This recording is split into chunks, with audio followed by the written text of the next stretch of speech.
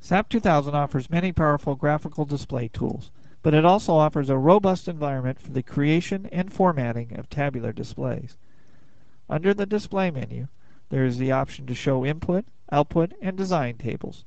This example will focus primarily on the output tables. Check the Frame Forces box and click OK to view the table containing member forces for our small truss problem. We can start to modify the layout of this table by going to the Format command, click on the axial force or P row, and put a check in the modified field name box. Change the name to axial force and click OK. Note that the column name has changed. Go back to Format, click on the axial force row once again, and change the field alignment to center and the field width to 1.2 inches. Click OK to see the changes.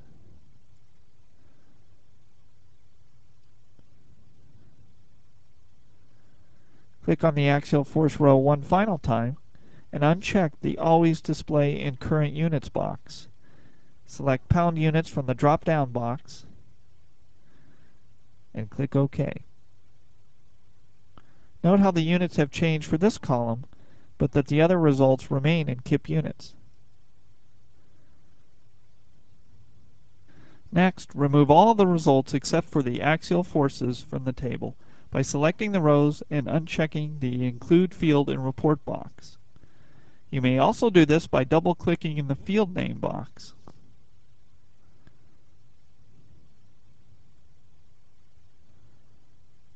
Only the axial forces remain.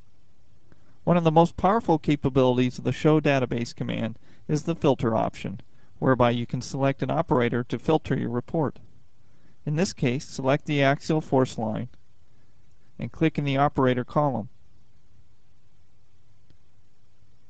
Select the greater than operator and type in a filter value of 5,000. This will result in a table which displays output only at stations where the axial force exceeds 5,000 pounds. Note also that the applied filter is shown in the top left-hand corner. Another powerful option is the table sorting feature.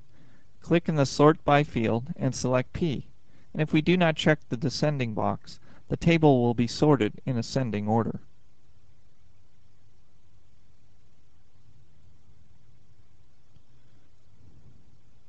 Once we have set the table up in the format we desire, we may save the formatting changes to a file so that we may reuse this format style on future tables.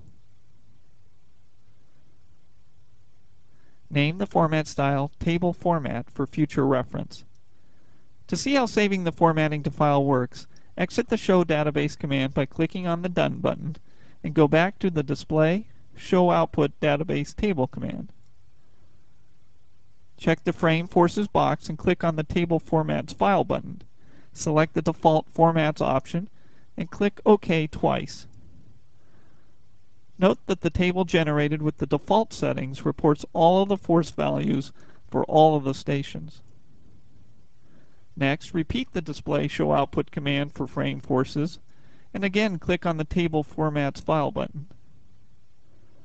But rather than use the default settings, select the Formats from User-Defined File, and choose the previously defined table format file.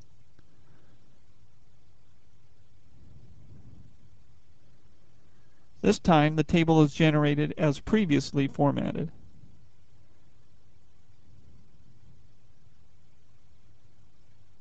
Tables may also be displayed in Microsoft Word or other formats by going to the File Display Current Table command.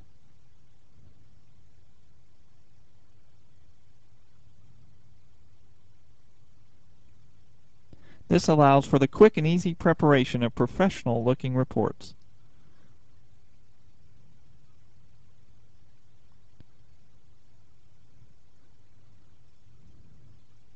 Although this example has focused primarily on the output tables, the same formatting capabilities exist for the input design tables as well. For the input tables, check the Joint Coordinates box and click OK. The same type of format features are available for this table, including the filter operations. For the x-coordinate, select Between from the operator column and type in -200 and 200 for the filter value. This will generate a table populated only with joints having an x-coordinate between -200 and +200. The data in this table is not editable. You must go to the Edit Interactive Database Editing command to change the values. The display command tools are only for the reviewing and preparing of reports from the model data. This concludes this example.